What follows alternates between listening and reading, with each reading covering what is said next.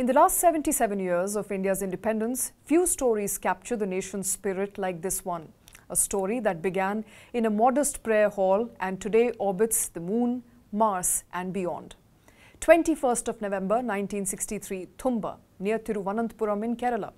The first Indian rocket, a Nike Apache supplied by NASA, was ready for launch. And can you guess how the nose cone of this rocket arrived? Well, on a bicycle. And the payload, it was assembled in the prayer hall of a small church. That humble church later became the Vikram Sarabhai Space Center, named after the visionary father of India's space program. Thumba was chosen for its ideal location, close to the Earth's magnetic equator, perfect for atmospheric and upper atmospheric research. But the work had started even earlier. In 1962, under scientist Homi Bhabha and Vikram Sarabhai, the Indian National Committee for Space Research, or INCOSPAR, was set up under the Department of Atomic Energy. Their mission was clear: to use space technology for communication, meteorology and education, not for mere prestige. Among the young rocket engineers was a man who would later become India's president, Dr. APJ Abdul Kalam. In 1965, the Space Science and Technology Centre was established at the Valley Hills near Thiruvananthapuram, marking the start of an indigenous launch vehicle development.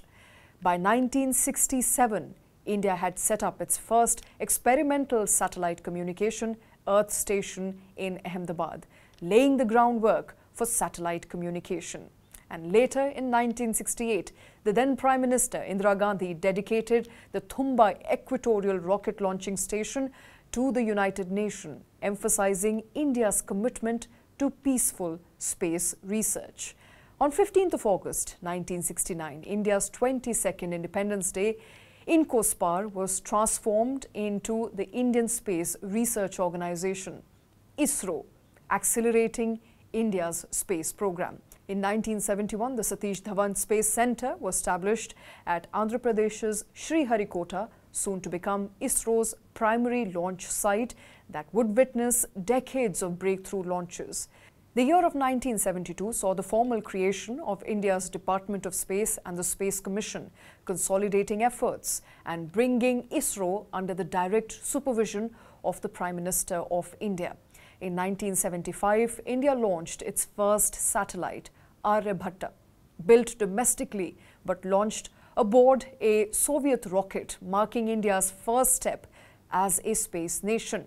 The 1980s brought big strides. On 18th of July 1980, the Satellite Launch Vehicle 3 or SLV-3, India's first indigenous satellite launch vehicle, placed the Rohini RS-1 into low Earth orbit from Sriharikota. At just 41 kilos, Rohini was small, but the achievement was massive. India became the sixth nation in the world capable of launching its own satellites.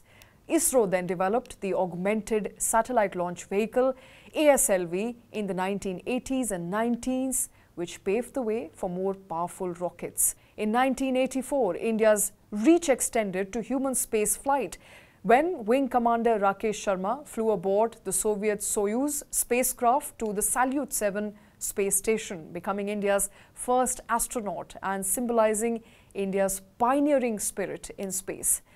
Then came the 1990s and the game-changing Polar Satellite Launch Vehicle, PSLV, India's third-generation rocket and the first to use liquid stages. Reliable, versatile and affordable, PSLV became ISRO's workhorse, carrying satellites into sun-synchronous, geostationary and other orbits, launching India's ambition even higher.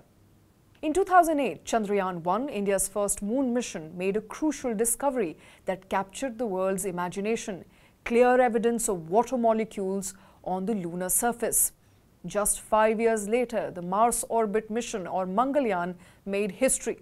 India became the first country to reach Mars on its maiden attempt and did so at a fraction of the cost of similar missions undertaken by other space agencies. ISRO's rockets didn't just serve India, they began launching satellites for other countries as well, dozens at a time.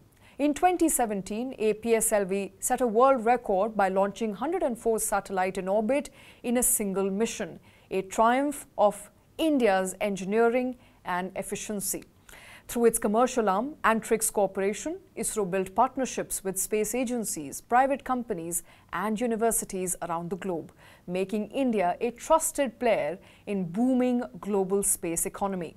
August of 2023, the moment that made global headlines, Chandrayaan 3 landed near the moon's south pole. India was the first country to land there and only the fourth country ever to achieve a soft lunar landing. In December 2024, ISRO successfully tested its first space docking experiment, a key step towards in-orbit assembly and supporting human space flight. India's ambitious human spaceflight program, the Gaganyaan, has entered its final phase now, with the first human spaceflight scheduled for the first quarter of 2027. In July of 2025, Group Captain Shubhanshu Shukla became the first Indian astronaut to visit the International Space Station aboard a privately arranged Axiom 4 mission, conducting over 60 experiments in microgravity. ISRO views this as a critical stepping stone towards Gaganyaan. ISRO is now developing reusable launch vehicles, and missions to study the Sun, Venus and deep space are also on the horizon. From a modest church launchpad to successful missions across Moon, Mars and beyond, ISRO's journey stands as a testament to vision, perseverance and innovative science. This Independence Day, we salute India's scientists, engineers and dreamers who turned bicycles into launch vehicles and a small prayer hall into a getaway to the stars. Happy Independence Day.